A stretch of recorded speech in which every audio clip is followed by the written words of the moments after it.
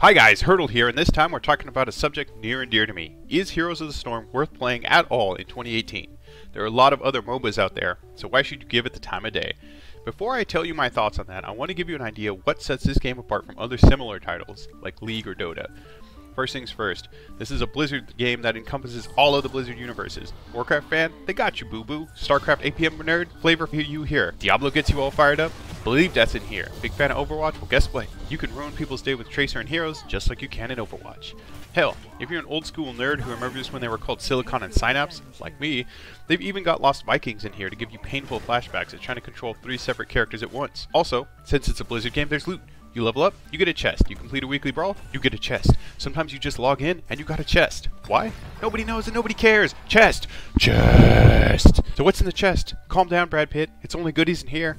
How about sprays that you'll equip and then forget to use forever? Or voice lines that you'll hear so much that you eventually tune them out into white noise? Not your speed? How about skins? Yeah, that's the good stuff. Mounts? Oh, did it not mention that you can use mounts in this game? Heck yeah, you can. Want to ride a Chihuahua in a luchador mask? Done. Want to ride a cloud serpent like an ancient hero from Chinese lore? Done. How about a raptor made out of stars or a horse comprised solely of dreams? Done and done, buddy. You can also get heroes randomly or stim packs, but you're mostly going to buy those yourself. One with gold, the other with gems, real money, that you can buy in pack with real money, in frustrating amounts that don't directly correspond to anything's purchase price, so you've always got some left over, but never enough for anything you want, and now you have to buy more because you need that skin bundle that's on sale. And if you can't play as Nova on roller skates, then there's no reason to play anymore. Sorry, what was I saying?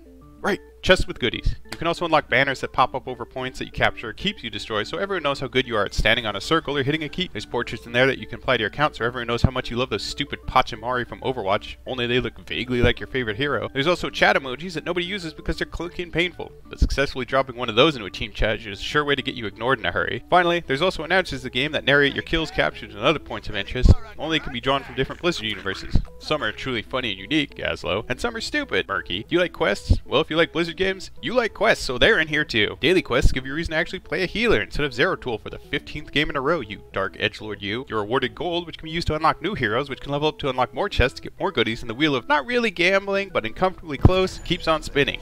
Yay! What of the game itself? Is it fun? Will I like it? Are there cookies? That's a lot of questions, but fortunately for you, I'm already in an answering kind of mood. So let's talk about it. Heroes of the Storm is like most other MOBAs. You play with 4 other players, trying to kill little minions, destroy keeps and towers, and eventually push your way to the enemy team's core and destroy it. There are a couple of ways to do this in most maps, and how your team plays together determines just how well you're going to do with this. It really does try to offer something to everyone, and for the most part, succeeds well. Want to be an antisocial moth? Get it? Because social butterfly and... never mind. Well, you can play versus AI games with AI teammates and still level heroes, complete quests, and do almost everything the game has to offer, just without any human interaction. Want to try to play with humans and experience the joy of trying to wrangle 4 other people and they're focusing on one objective for 20 minutes? You can play with other humans and fight computers as well. Maybe you're more into playing against other people for fun and the opportunity to be called a human cancer upon this world. Quick match is your go-to. And honestly, as a side note, the toxicity in this game is far below what I've witnessed in other similar competitive environments. Mostly I think it's because you can easily mute anyone, or everyone, and still communicate important info through map ping, and there's no contact with the enemy team.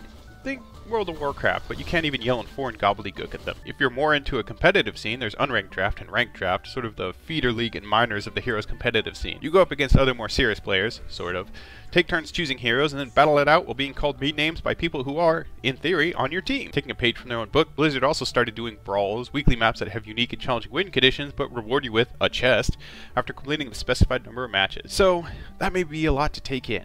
If so, pause the video, take a couple of deep, cleansing breaths, and then unpause after you've subscribed and turned on notifications. As I promised at the start of this video, here are my honest thoughts on this game.